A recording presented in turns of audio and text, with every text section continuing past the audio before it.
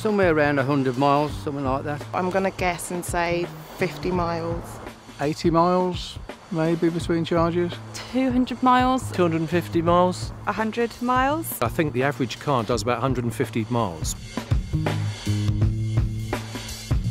80 miles wouldn't get me back and forwards to work, but 140 miles would.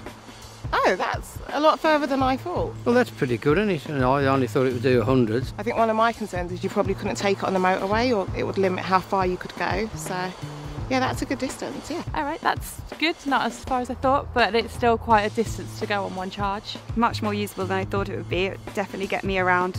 I don't really travel that much, so it'd be perfect for me, especially around town.